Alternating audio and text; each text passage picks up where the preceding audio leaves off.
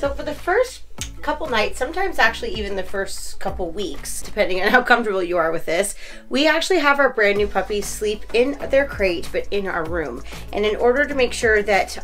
he can be close to me, he feels a little bit more comfortable, I can also hear him stirring in the night, we actually elevate the crate and put it right up where we can see it. Now in his crate, there's a few chew bones, there's a few things, and you'll notice that we have a little blanket in here. If you've watched any of our other crate training videos, you probably would have heard that we do not recommend putting blankets or bedding or stuffed animals or anything like that in your puppy's crate, because a lot of the time your puppies may go to the bathroom on it and then squish it off to the side, and then you have some house training issues, or a lot of puppies will try to eat it. Sometimes it's a puppy dependent thing, and you need to make sure that you're choosing the right thing for your pup. If they're sort of in a habit of chewing things, then you may consider taking it out, or if they're having accidents in their crate, take it out, because you'll find that that will sometimes just fix it right up.